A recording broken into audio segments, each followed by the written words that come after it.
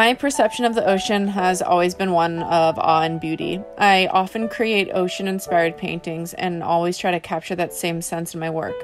With this project, though, I needed to take a different approach, as I was trying to better illustrate dark and eerie themes of the book, while also make it visually appealing to the public.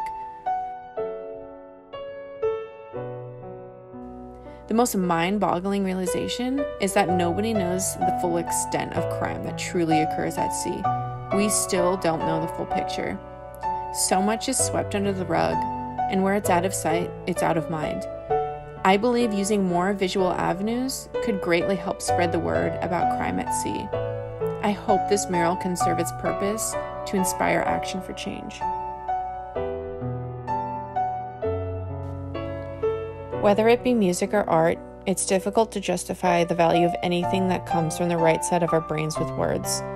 Music and the arts convey emotions. I want to convey an emotional message without words for people to ponder and question its nature and to create a window into another world.